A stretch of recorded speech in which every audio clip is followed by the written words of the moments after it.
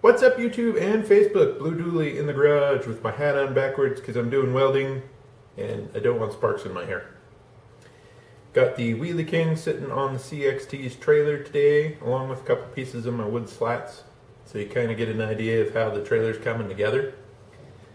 This piece of angle iron and then that piece of angle iron over there haven't been welded in yet. I just finished notching the frame rails for that, so we'll show you how I did that and kind of how it's all coming together.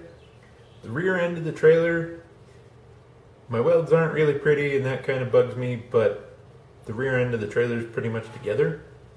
I haven't decided on how I'm going to do the ramps for this trailer yet. I don't know if I'm going to build some kind of slide out ramps or if I'm going to try to be really fancy and build some flipping ramps. So just kind of depends on my enthusiasm when I get to that part of the trailer. I do need to get some more of these wood slats. I grabbed a handful from work and didn't realize a couple of them were garbage and bowed real bad. So I'm gonna have to get some more wood slats from work, but that's all right. So let's get you in here and show you what's going on right now. All right, we'll get you in here. That's how the Wheelie King's gonna sit with the monster truck tires. I'm probably going to have to cut them slats in half because right now it looks like a scale 2x12 and I've never seen a trailer decked with 2x12. So we'll get the monster truck off here.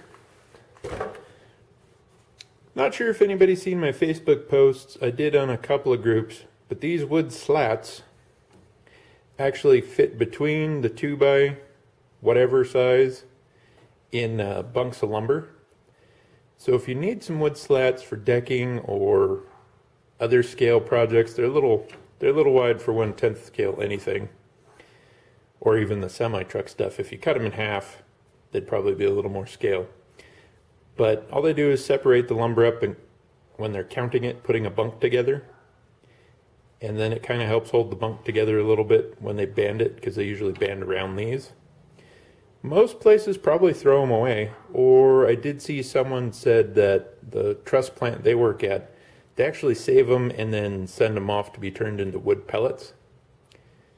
But chances are pretty good, if you go to a lumber yard picking up some other stuff, you can probably walk away with a fistful of those for free. That's that. Like I said, this is just a piece of my angle I'm using. And then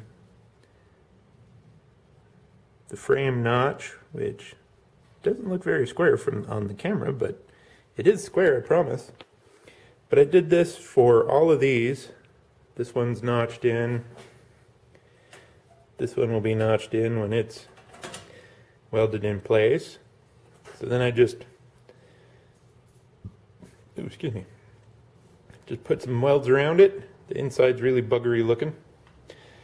The one at the front is of course up top, or flipped upright, and is fully welded into everything. A little overkill. And I think what I'm going to do, instead of getting some more angle, I'm just going to get some flat stock and weld the flat stock to the outside to make my trailer edge. So there's that. Let me reposition the trailer and I'll show you the trailer end. Alright, got the trailer hanging off the workbench a little bit. There's my dovetail. And then I put that angle kind of in the middle. Not a very good job, but a little bit of overhang to kind of protect the tail lights. Again, my welds aren't really pretty. And the rear end might be a little thicker or a little taller than it needs to be, but I think it'll be all right. So here's a couple of short pieces of slat I cut down. They just fit right in there real nice. They're not quite as thick as the inside of the angle iron, but it'll be all right. For what I'm going for, doesn't have to be super perfect. And then, like I said, the flat Flat piece will go here on the outside. And then I'm not sure what I'm going to do with the ramps, as I said. We'll get there when we get there. I have enough rod, the same stuff I was using for the axles. I could come out, bend it, come over, and just put a loop and either set the ramp in it or build the ramp so they'll flip, depending on where I attach the rod to this.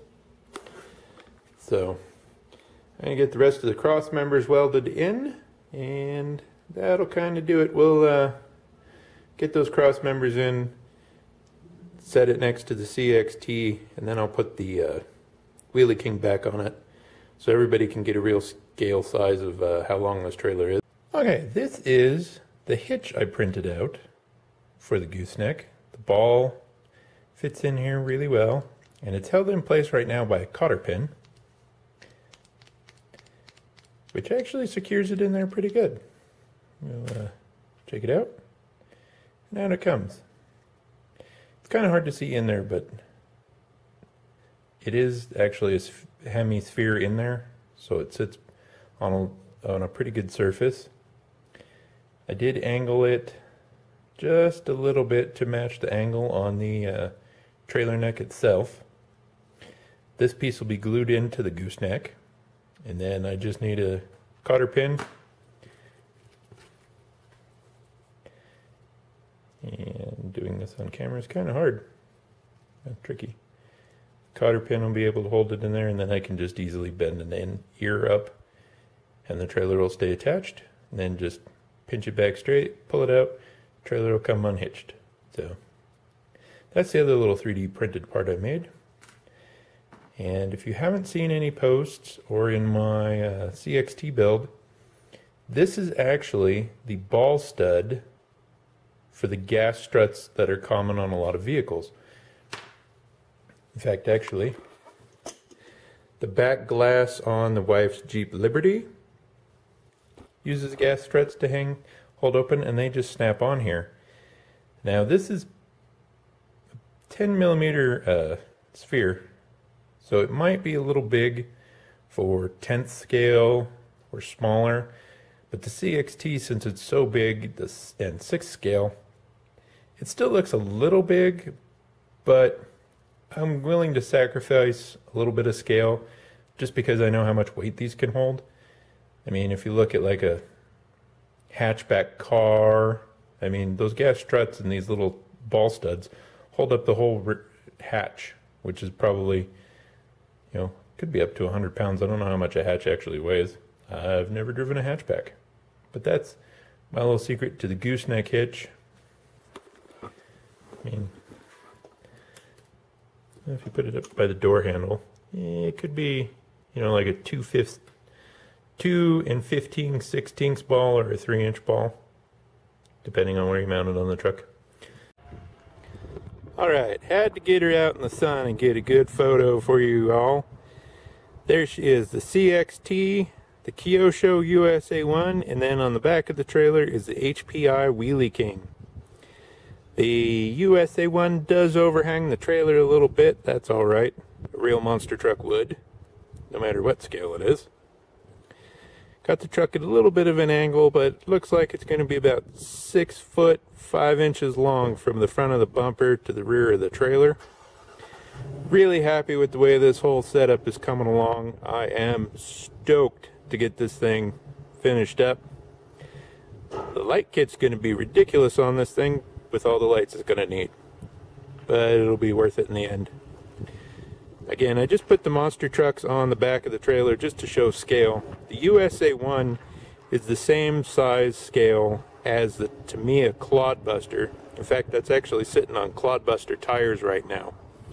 Just to give you an idea of how huge the CXT is compared to a 10th scale truck. The trailer suspension, it's going to need a little bit of a lift. I'm going to have to weld some little risers in the back for bolting those leaf springs in. And with the 2 trucks on it, the springs are about flat, so the wood slats are pretty much touching the rear tires. So Might need to get some little helper springs just to kind of hold the trailer up.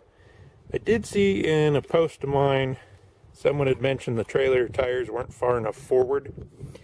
And it kind of depends on the style of trailer you're going for. If it didn't have the dovetail, or if it had a hydraulic raising tail like some trailers have, then the trailer axles would need to be a little farther forward.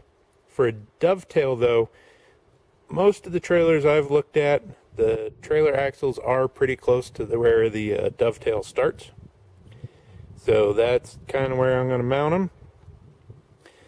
Yeah, there she is. She's coming along good. Zoom out a little bit here. In fact, there's the dually for a size comparison. So that's going to be it for this video. I need to get some more wood slats. The trailer is fully welded up, with the exception of the risers I'm going to need to put on for the trailer suspension. Hope everyone's going to have a good week and a good weekend. I'm not sure when I'm going to get this out, so we'll talk to you later. Hit like and subscribe, and have a good one.